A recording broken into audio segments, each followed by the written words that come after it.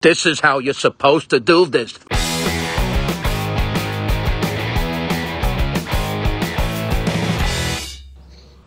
You know, I like to have a proper order to things I have to do. All things I have to do. I'm a little anal. A little bit. I admit it. But my whole thing is, why waste time or be stupid when you could do things the right way the first time? I like being efficient. So maybe this will help some people out. Let me know your thoughts after you hear what I'm about to say. Now, I wonder if I'll get some nasty comments after this. That would be surprising because everyone is so kind and thoughtful nowadays. Okay, here's the first thing. After I do yard work, or as I like to call it, prison labor on a hot summer day, I finish up about 4 p.m. and here's what I like to do. First, I go up and take a rinse-off shower. Mildly warm, not hot, not cold. Then I put on my bathing trunks. Why do I call them trunks? Because that's what my grandmother called them. Then I go downstairs and I gather what I like to call the bounty. Here's the bounty.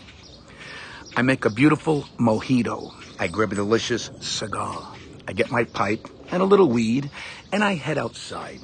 Next, I turn on the outdoor TV and put on the Yankees, so that's all set up and on. Then I take a nice pipe hit because I get high pretty immediately. Now, I go in the pool and my brain is already mushad. I only go in to get my entire body cool and refreshed.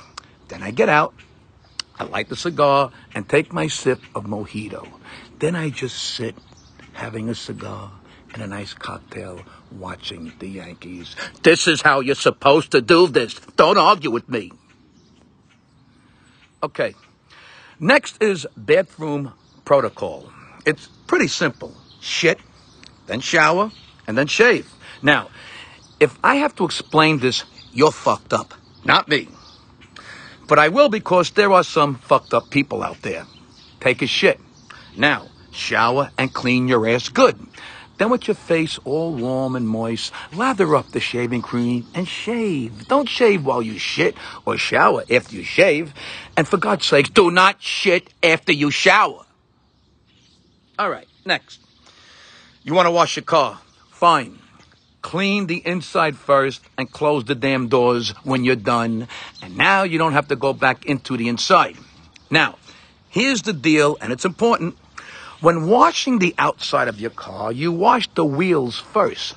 Soap them up, scrub them, hose them down, then do the car. Why? Because if you do the car and get it all squeaky clean and dry and then do the wheels, you're going to get water and soap on the car again. Just do it in my order because as you're hosing off the car, you easily hose off the water and soap that got on the wheels. But the wheels are already clean, so this is okay.